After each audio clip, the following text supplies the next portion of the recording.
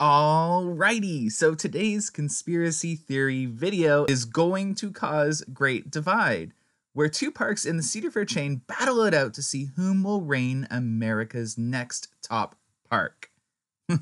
I'm kidding, this ain't that kind of a video. So today I'm going to entertain the idea that I've heard around the internet about Cedar Point being out of room and growth potential.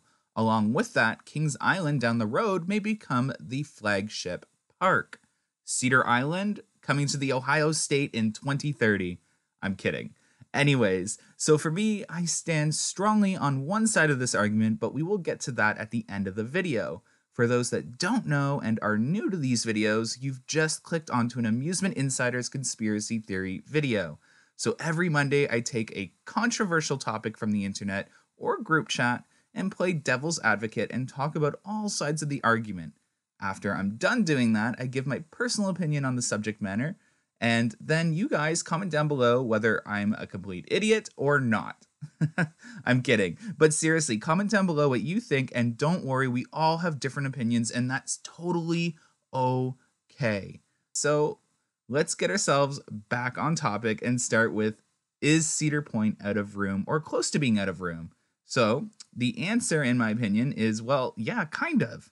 But see, things are never as simple as they seem. We all tend to jump right onto the no more room for growth bandwagon when looking at parks.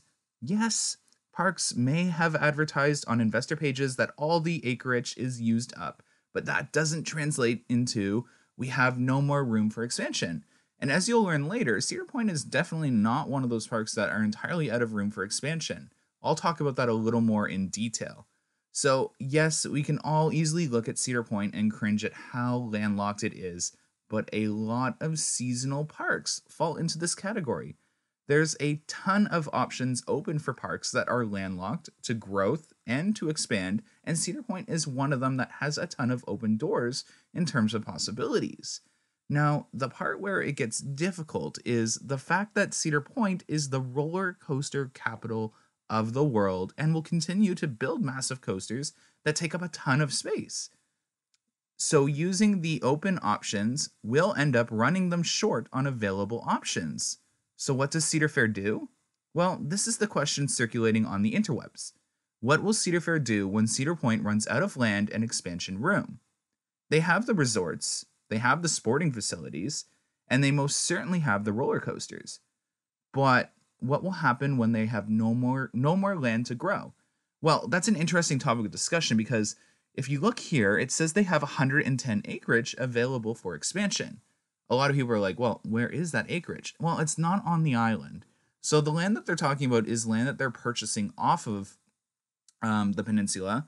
I believe it's actually just right when you're starting to drive onto the peninsula. It's where there used to be kind of like smaller hotels or motels and a few restaurants. So that's the acreage they're talking about. They're buying up more land. They bought out that old airport, turned it into a sporting facility. They're talking about that land. But there is still land available in Cedar Point, but running out of that land is going to happen very quickly. That's the point I'm trying to make, and that's the point that a lot of people are aware of too. But regardless of that, there are options available. We see other parks doing it, and Cedar Fair is no different than any other technical theme park or amusement park. They will find a way around things in the end. So, well, this is probably where I should insert the Kings Island backstory into this conspiracy theory. Lately, online, I've been hearing a lot of conversation on Kings Island's 2020 Giga, Strata, Flying, RMC conversion of Son of Beast, which is totally believable, by the way. I'm kidding. And a lot of people are beginning to see potential in Kings Island as the new top dog if things go south at Cedar Point. This is where things get really complicated. So Kings Island is a park with a ton of land and growth potential in terms of being able to pull it off. The only problem, you ask? Well, from the investor standpoint, Ohio hasn't shown much potential for year-over-year growth in the last couple of years. And it's not like a major city expansion is occurring anywhere in the Ohio state like you see at other parks in the chain. Well, that doesn't mean they're not going to see an expansion or they're not up for an expansion because of that. As you'll see, Kings Island in our next slide coming up, Kings Island is actually one of those parks that is starting to show some sort of growth. So what would draw Cedar Fair's eye to Kings Island? One, you have the land opportunity for expansion and hotels. 350 acreage available for expansion, that's a lot. Two, it's closer to larger populations, thus events like Winterfest, which has a huge success at Kings Island, as you see here, are possible. And three, we are already seeing some sort of expansion work taking place with very frequent investments and a rumored 2020 major coaster. There are a few reasonings to also be on the defense on this idea, and they all stem around the concept that Ohio as a whole hasn't shown much year-over-year growth rates, as we just discussed. The two parks have lacked in growing attendance figures recently. In fact, so much so that even with massive additions, they don't see the same growth increase like other parks experience. I'll know more tomorrow after the stockholders call and release a separate video on that as well. Regardless of the growth rates at the Ohio parks, you can rest assured that Cedar Fair will never give up on those parks. They're extremely valuable to the greater picture and still mass produce great income for the chain. A business never gives up on parks after just a couple seasons of bad fortune. I actually see a lot of potential in Kings Island and Cedar Point, and Cedar Fair just needs to break this curse of bad fortune, for a better word. So at the end of the day, I truly stand on the side of confused. I really do.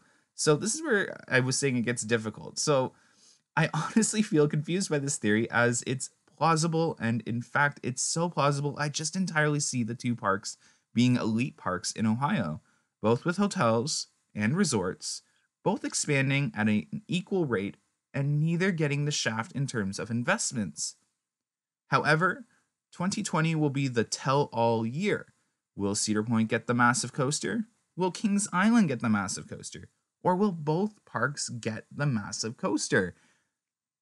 I want you guys to comment down below which park or parks you think will see coasters in 2020 for Cedar Fair, and what you think about this conspiracy theory.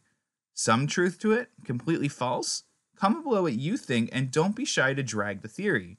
Remember, these aren't Amusement Insider's theories or concepts. These are merely discussion we see online, and we try to understand them and speculate on them.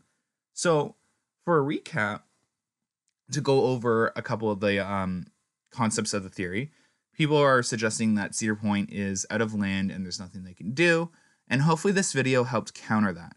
So as you saw, Cedar Point does still have land available. They have around 110 acreage, and yes, it may not be all on property, but there is still land available.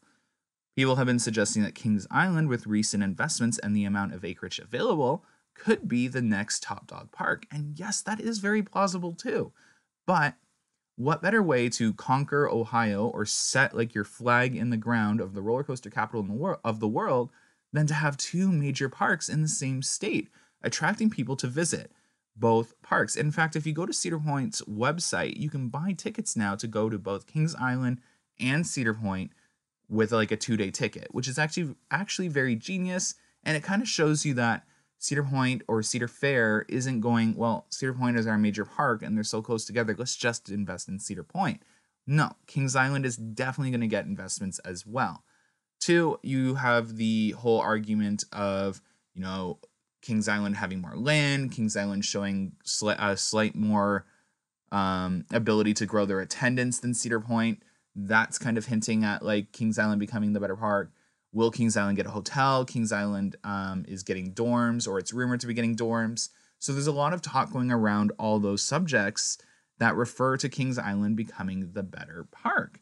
And I don't know about you guys, I do honestly see both parks being major parks. Right now, Kings Island is nowhere close to being as good of a park as Cedar Point.